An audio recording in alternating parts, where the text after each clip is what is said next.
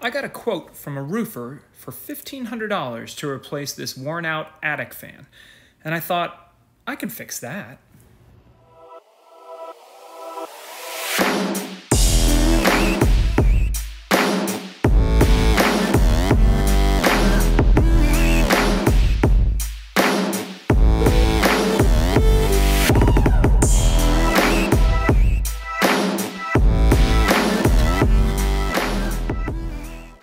So today I decided to get up in my attic when it's like 107 degrees in the middle of the day.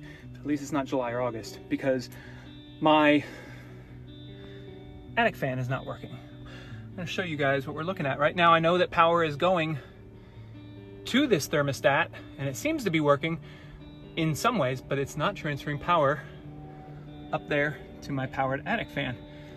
It's making my air conditioner work too hard. So I'm gonna see if I can switch this around and get it to work again and bypass the thermostat. Fingers crossed. All right, I got it rewired to bypass the thermostat. Should be running right to this, so we'll see if it's the thermostat or the fan. Fingers crossed. Well, crap. It's the fan. Dang it.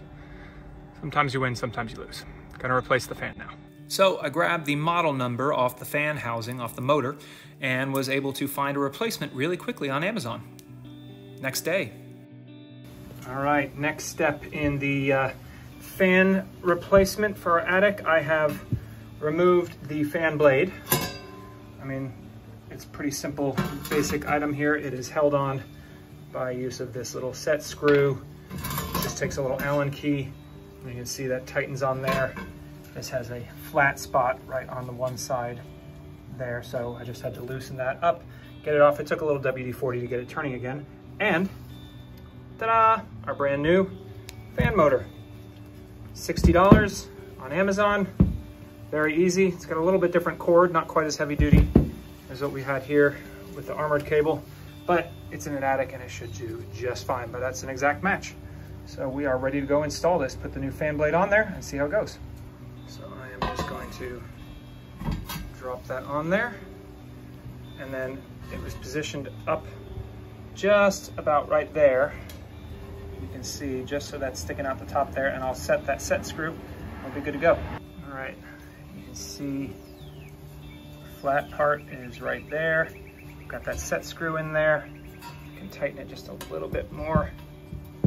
Now we're ready to go put this back in the attic. See, I've got enough space between the fan motor and the fan blade that this can spin freely and not hit things. That's what I'm talking about. All right, new fan is in there. Gotta make sure we're not scraping anything. Everything's lined up the way it should be.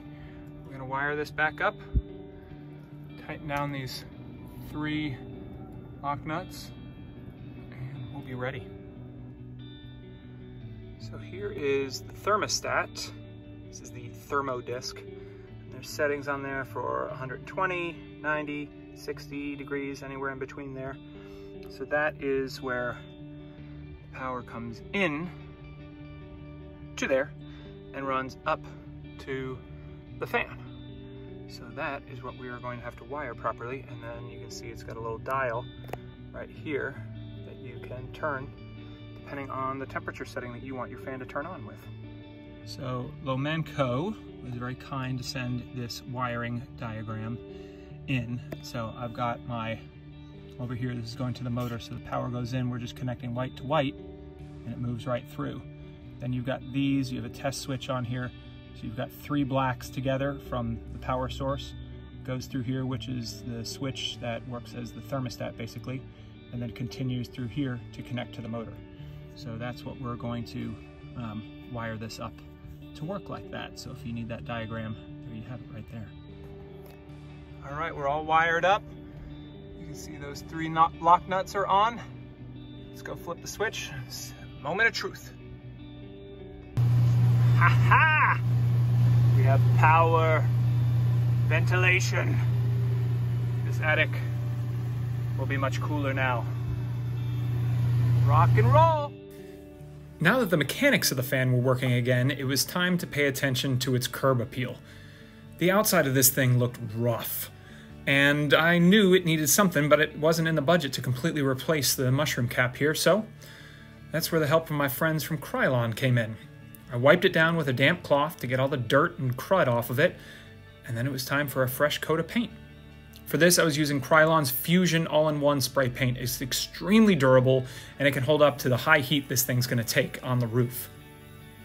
Krylon's products have always worked great for me, and I was thrilled to have them as a sponsor for this video. I'm always amazed at what you can figure out how to fix if you'll simply try.